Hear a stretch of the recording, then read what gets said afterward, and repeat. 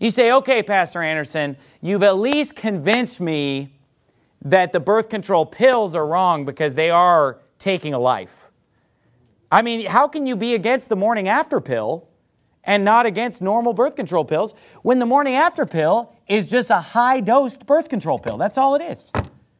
The morning after pill contains the same hormones at a higher dose that will just quickly change the lining of the uterus to make it a hostile environment for the child.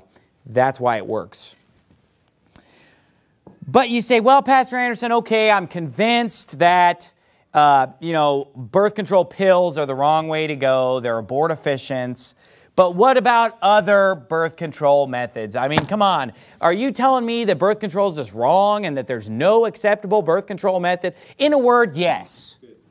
But let's just go through the methods quickly. And I don't want to, I'm not going to get into any detail or be graphic or anything. But there are a few different types of methods. Go to Genesis chapter 38, if you would. Genesis chapter 38.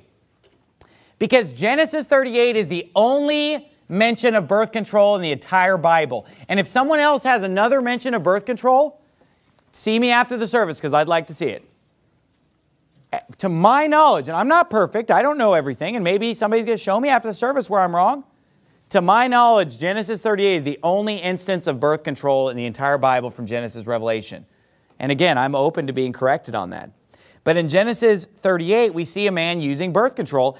And guess what? His wife was not on the pill. They didn't have the pill back then. He did not give his wife a pill and say, hey, you need to take this at the same time every day, and you need to go see the doctor to get your prescription filled. No, Onan used a more primitive type of birth control method. It says in verse 8, and Judah said unto Onan, go in unto thy brother's wife and marry her, and raise up seed to thy brother. And Onan knew that the seed should not be his. And it came to pass, when he went in unto his brother's wife, that he spilled it on the ground, lest that he should give seed to his brother.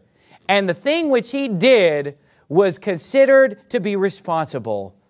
Is that what it says? No. It says the thing which he did displeased the Lord, wherefore he slew him also. Now, God did not just frequently in the Bible just kill people, where he personally kills somebody. But this is a guy that God actually personally killed. And why did he kill him?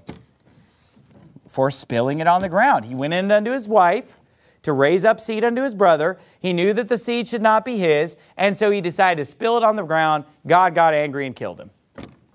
Not a very good advertisement for birth control right here in Genesis 38. It's not looking good.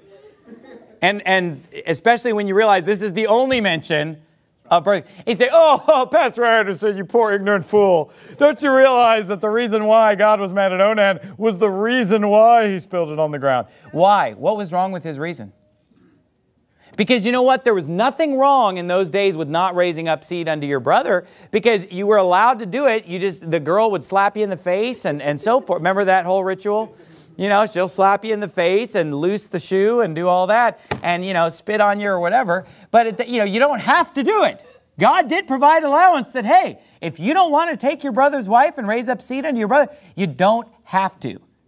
Why is God so mad at this guy? Because he goes in unto her and then spills it on the ground. Okay. Now, you say, well, it's because he did it for a selfish reason. Yeah, but everybody who uses birth control is doing it for a selfish reason. Yeah. Name for me a birth control motivation that's not selfish. More money, less work, easier life. These are the type of, well, it's my carbon footprint. Oh, okay, whatever. You're so unselfish. But you can sit there and say that all you want, but this is the only example God gave. And it's a negative example of birth control when Onan spilled it on the ground.